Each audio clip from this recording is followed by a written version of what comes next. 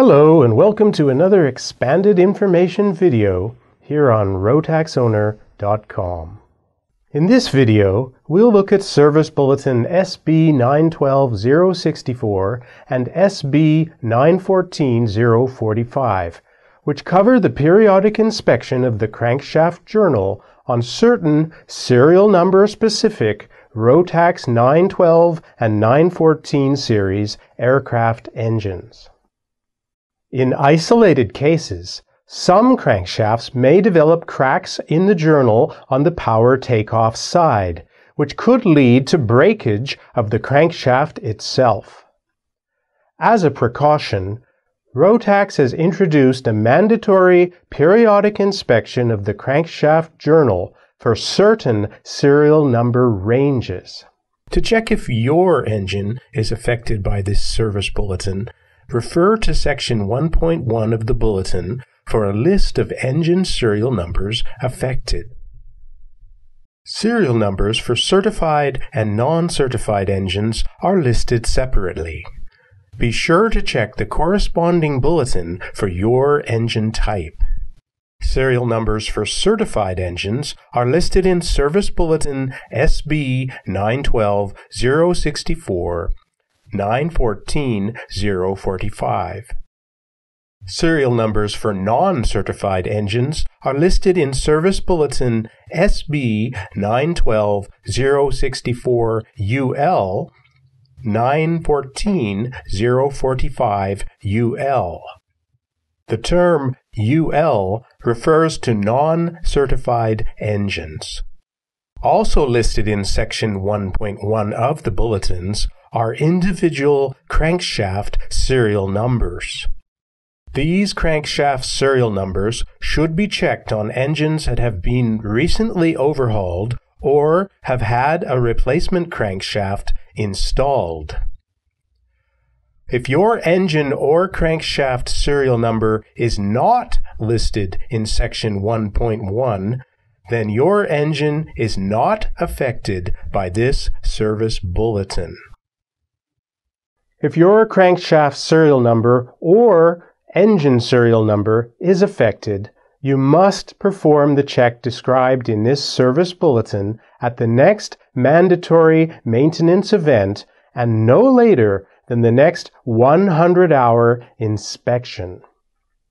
You must repeat this check every 12 months or 100 hours of running time, whichever comes first, up to 1,000 hours of total time since new. Also, as a secondary note in the service bulletin, if a sudden drop in oil pressure is observed and the drop in oil pressure is more than 0.5 bar, 7.3 psi, but still within operating limits, this check should be conducted as soon as possible. This sudden drop in oil pressure could be a symptom of a broken crankshaft journal. In order to perform this check, you will need the special check gauge CS-PTO tool, Rotax part number 876260. Contact your Rotax service provider for price and availability of this tool. Here is the test procedure. First, remove the magnetic plug.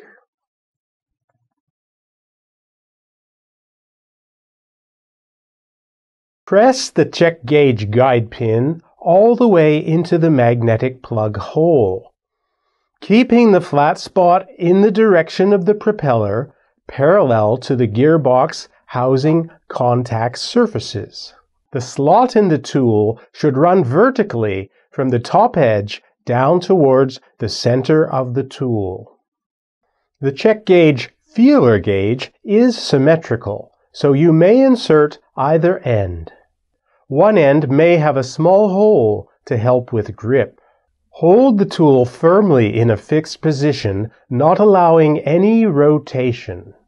Insert the feeler gauge into the guide pin until you notice the first resistance as the feeler gauge makes contact with the cylindrical crankshaft journal.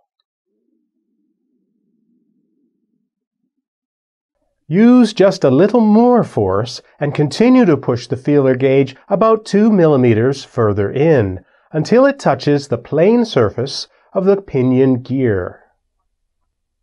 Apply more force, taking care that the guide pin has not rotated and remains firmly in position. At this point, the mark on the feeler gauge should still be visible outside of the slot. This indicates that the crankshaft is okay. If the feeler gauge can be pushed further in so that the mark disappears in the slot, then the gearbox must be removed and the crankshaft journal checked for cracks. Contact your local Rotax service provider for additional assistance. The test is completed. Remove the feeler gauge and guide pin. Install the magnetic plug.